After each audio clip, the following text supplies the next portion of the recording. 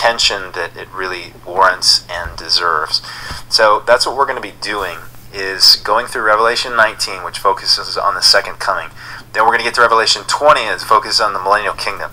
Then in 20 and 21, the focus is on the New Jerusalem and the restoration of all things, the end of all things, the kingdom coming, God dwelling with man. Now, in some sense, you could go, okay, that's simple. Second coming, millennium, and then the eternal state. Got it. I guess we don't need to study it, right? It's pretty simple. No, you don't got it. It's simple, but you have to understand these passages, every single statement in Revelation 19 through 22 is a quotation from the Old Testament. And all right, so let me just give one example here. Let's just quickly go through this and give you one example to support what he's saying. All right. Exodus 19, verse 6, and ye shall be unto me a kingdom of priests and an holy nation. Now let's go find that in the New Testament. Oopsie. Let's find that in the New Testament. And we see here in 1 Peter chapter 2, you are a chosen generation, a royal priesthood and holy nation. Alright, you shall be unto me a kingdom of priests and an holy nation. Now let's go to Revelation 20. But they shall be priests of God and of Christ, and shall reign with him 1,000 years. Right now, we that are born of God reign with Christ. Right now. And when you go look at the text from which the statement of Revelation derives from, you see, oh my gosh, there's an entire world in here of information and detail. I'll give you an example. When it quotes Ezekiel 40 through 48, which is one of the one of the dominant passages that John is referencing and recording in Revelation 20 through 22, he's referencing Ezekiel 40 through 48.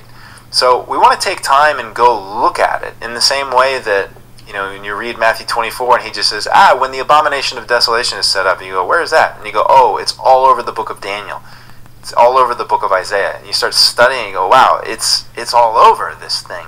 And it opens up to you. And you see it's not just like a concept. It opens up a whole world of understanding.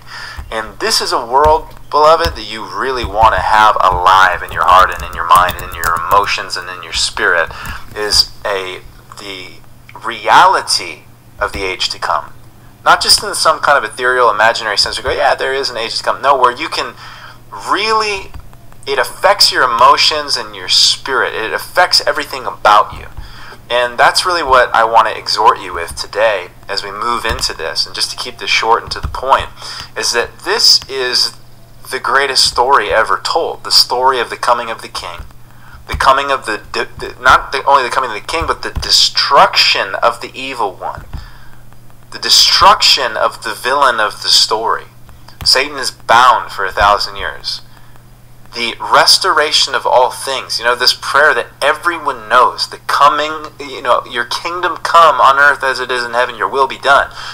His will, the climax of his will is Revelation 19 through 22.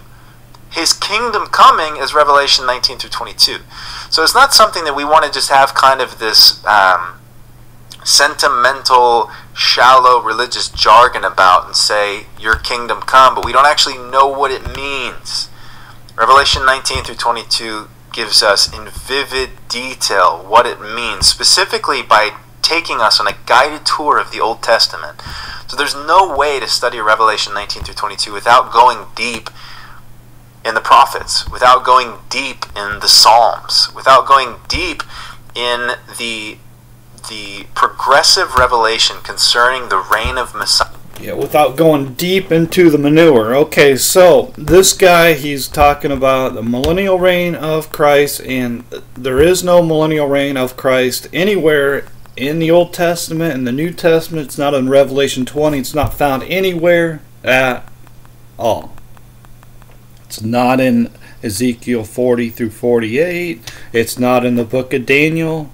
It's not in Revelation 19, 20, 21, 22. It's not in Revelation 23.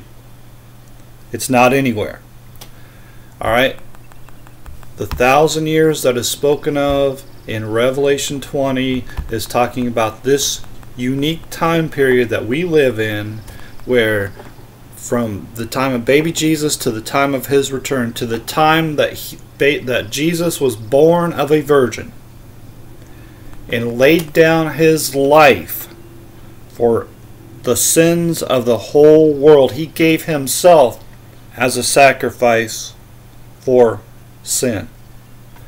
And then he rose himself from the dead, resurrected, and ascended to heaven with the promise that he will return for us. This is a very unique time period that we're living in. And then now all of us that believe in God, believe in the Lord Jesus Christ, and we ourselves are born of God. All right, so let's real quickly, let's go to 1 John. Hold on a second. Let me get there first. 1 John chapter 3 verse 2. Beloved, now are we the sons of God. Right now we are the sons of God. Right now we are born of the Spirit of God. It's a very unique time period, and it's going to come to an end when the Lord Jesus comes in the clouds of heaven. And when he comes, it is the end of the world. And we are lifted up. When he comes in the clouds, we are lifted up to meet the Lord in the air, and our enemy is gathered at our feet, till I make thine enemies thy footstool. Right? And fire comes down from God out of heaven and devours them all. It's the end of the world. At the end of the 1,000 years, which is right now, because right now we shall never die. Whosoever liveth and believeth in me shall never die. Right? Blessed and holy is he that has part in the first resurrection, which is the Lord Jesus Christ. He is the first fruits of them that slept. He is the resurrection. I am the resurrection and the life. Doesn't Jesus say that exactly? Doesn't he even specifically and purposely say, I am the resurrection? I am the resurrection and the life. He that believeth in me, though he were dead, yet shall he live. And what's it say? The second death has no power. The second death has no power over us that are born of God right now. Right now we are priests of God and of Christ. Right now we reign with him during this time period. Very unique time period that's coming to an end when he returns in the clouds of heaven. There is no 1,000-year period coming after the end of the world. Alright, and all these people are saying, all these people are teaching is this idea, well, if you're not saved now, you can wait. Wait till this 1,000-year period and you'll have another chance to be saved. That's not true at all. It's wicked. It's pure wicked. You're teaching children that they can wait. You're teaching all the unsaved that they can wait. And you can't wait. If you're not saved today and Jesus comes in the clouds of heaven today, it's too late. You lost all opportunity to be saved. That's why it's such an evil and wicked doctrine, a damnable heresy, as wicked and evil as the teaching of evolution. It's more wicked. It's more evil. Because you're telling people, oh, you can wait, but you can't wait. You can't wait, and I'm telling you, you can't believe these liars and deceivers who don't know the truth. All right, read your Bible. Believe your Bible.